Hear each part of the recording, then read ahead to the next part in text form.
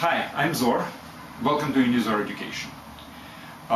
This is the third lecture in a mini-series which defines different inverse trigonometric functions. In this case, we're talking about arctangent. This is the function which is inverse to tangent, obviously. So, before talking about arctangent, let's talk about tangent. And what's very important about its graph, domain, range, these type of things. So tangent is the function which you can define as sine over cosine of an angle. Now, let's build the graph.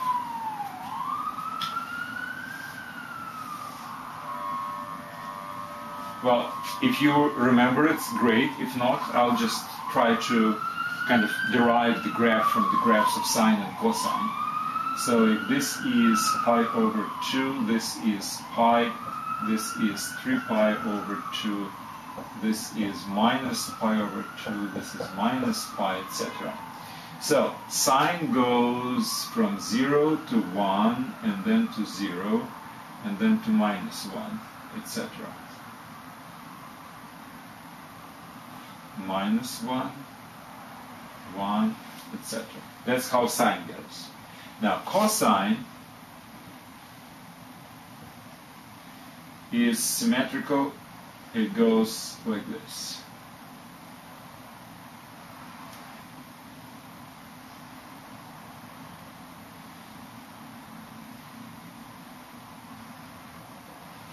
Etc.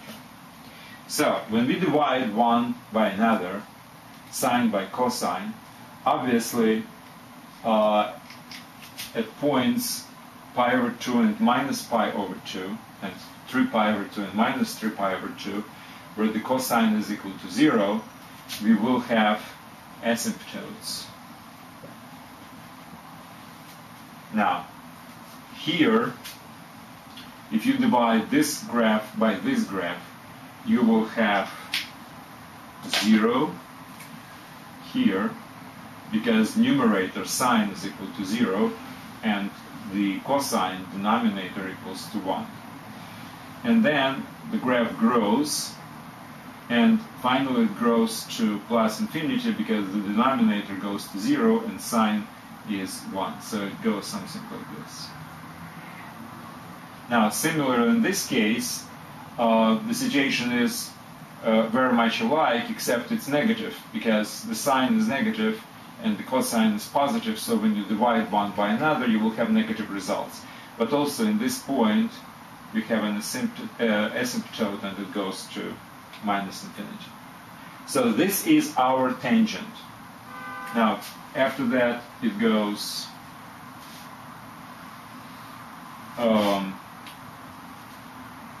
by a period of pi.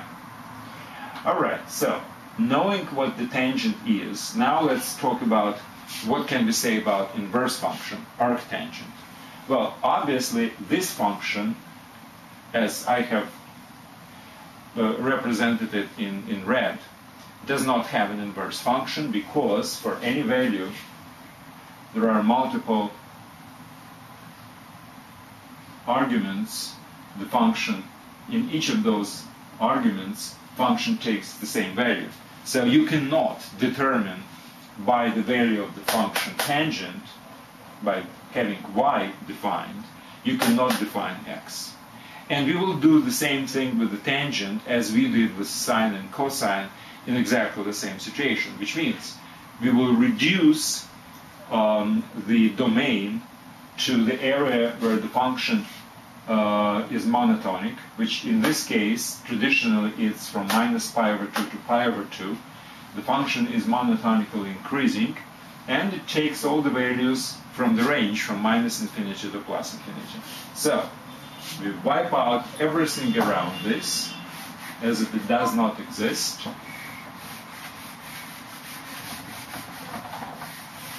And we are left with the function which we can call a new tangent or whatever, which is defined only for interval from minus pi over 2 to pi over 2. I don't remember if I mentioned it before, but whenever I'm using parentheses, it means the boundaries are not included. Whenever I'm using square brackets, that means the boundaries minus pi over 2 and pi over 2 are included. In this case, we cannot include boundaries because that's where we have asymptotes. So the function is not defined at minus pi over 2 and pi over 2. It's defined in between. That's why I have round parentheses here. So this is my domain, my range, and my codomain are all real numbers. So this is the domain and this is the range. Now we can define an inverse function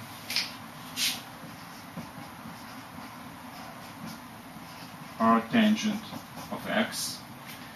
Well, the sense of this function, the meaning of that function is, well, inverse. If you have some kind of a value of the tangent, we can find the angle in radians, tangent of which is equal to x. So that's what the meaning of the inverse function. Now, obviously, the x can be any value which this function takes from the range, which is minus infinity plus infinity, and the range of the function. So this is the domain, and the range of the function would be the domain of the tangent function, which is minus pi over 2 pi over 2. Now let's do the graph.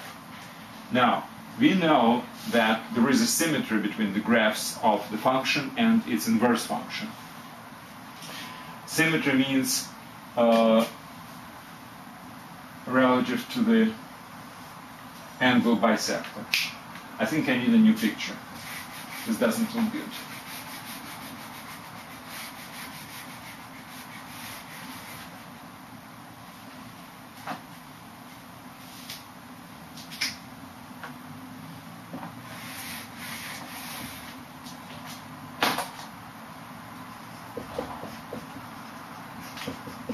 Okay, the picture would look like this.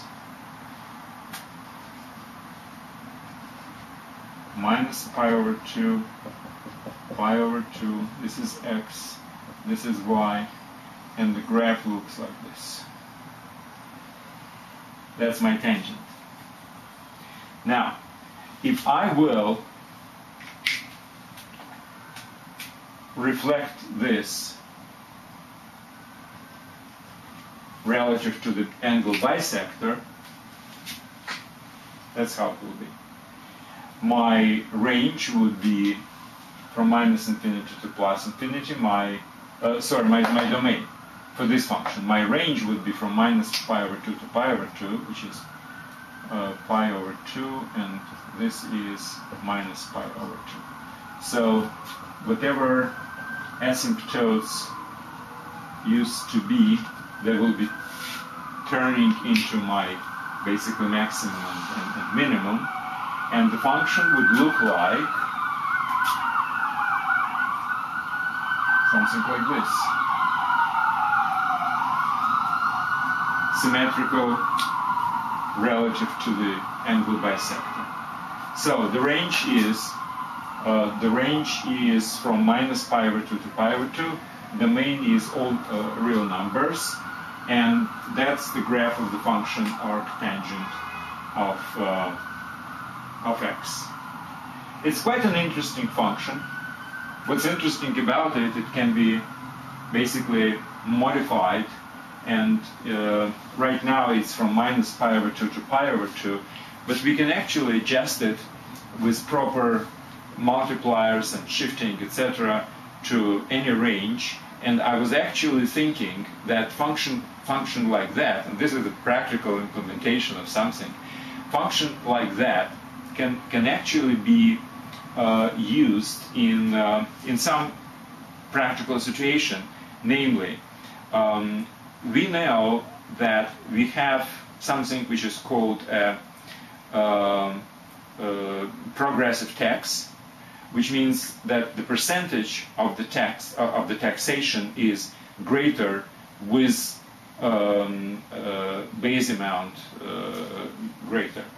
Now, what it means is that you might have some minimum taxation, and you can have a maximum taxation, and the percentage grows from the minimum to the maximum, well, in something like this type of a fashion, right? So we can actually establish this, instead of minus pi over 2 to pi over 2, we can establish this graph from A to B, basically by adding something and multiplying something by this graph. And also we can regulate the steepness of this curve by multiplying x by certain factor. So it can be used for the purpose of defining a very simple formula. Okay, this is the formula for taxation. Whatever you earn, just multiply by this percentage expressed as arctangent with certain multiplier here and multiply here and maybe horizontal shift, and you'll be fine. So that's one of the practical implementation of taxation using function like this. So it gradually moves towards certain asymptote on both sides. All right, that's it for arctangent. I do recommend you to go to unizor.com to this lecture, to notes for this lecture. Just read it again. I think it would be very helpful. Other than that, good luck.